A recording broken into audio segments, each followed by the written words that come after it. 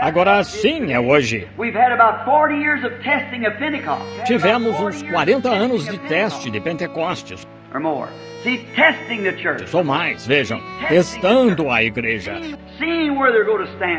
Vendo se vão ficar firmes ou não. Vendo o que vocês... E vejam, é aí onde vejo isso de novo. Em vez de nos apegarmos à cruz e à palavra e seguir em frente,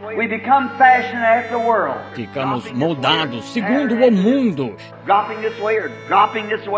deixando cair desta maneira ou deixando cair desta maneira, ou nos moldando após isto.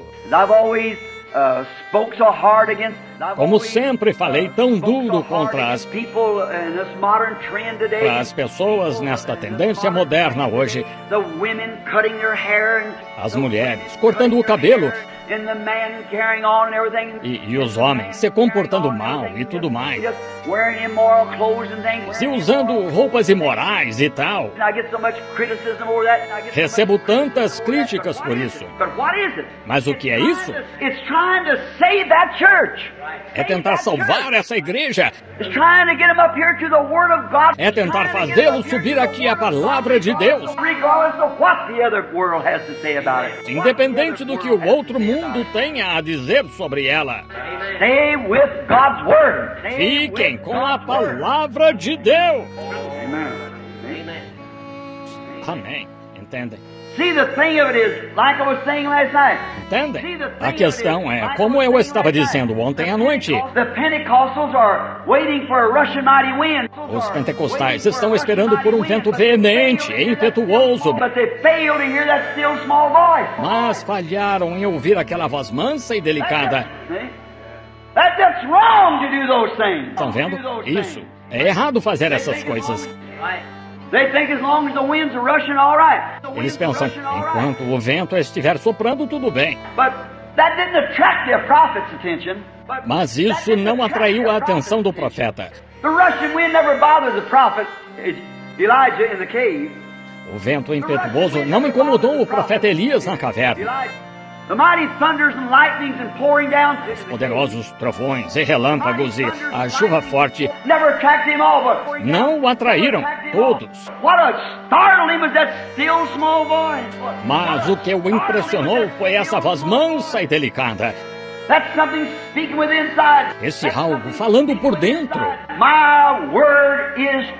Minha palavra é a verdade. Seja a palavra de todo homem mentira e a minha verdade. Foi isso o que atraiu o profeta. Estão vendo? E ainda atrairá. A palavra de Deus sempre atrai essa mente espiritual. Pois é a mente de Cristo em você, que sabe que essa palavra é verdade. E você passa por um tempo de teste.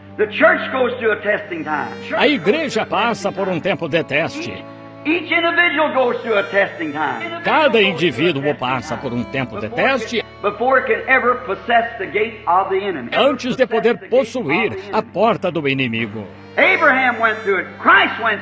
Abraão passou por isso, Cristo passou por isso.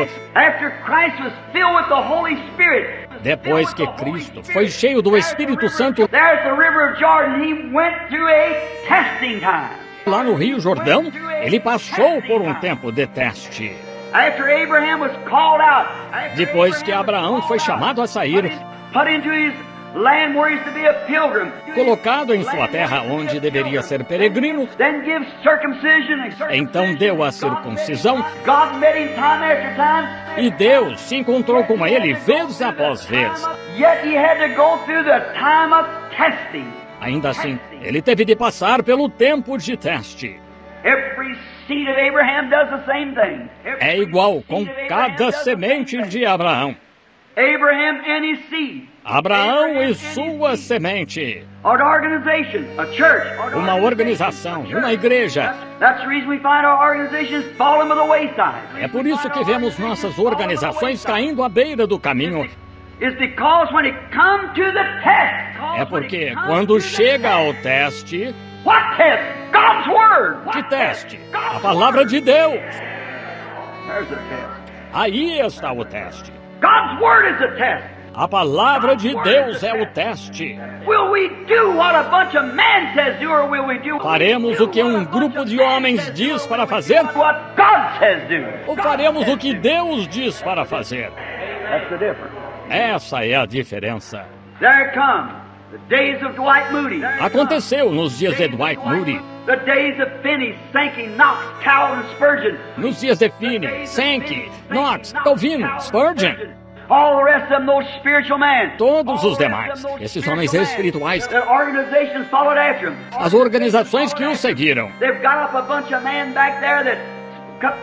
Levantou-se um grupo de homens lá atrás que abriu o caminho para isso. Cada um crendo nisto e naquilo. E acrescentando um pouco aqui e tirando um pouco ali. E acrescentando um pouco aqui. Finalmente fazerem disso uma organização.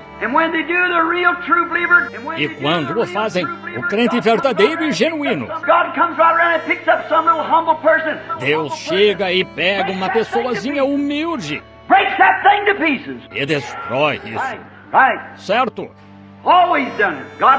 Sempre fez. Deus não muda. Acaba com isso. Algumas pessoas de mente espiritual ficam firmes com essa palavra.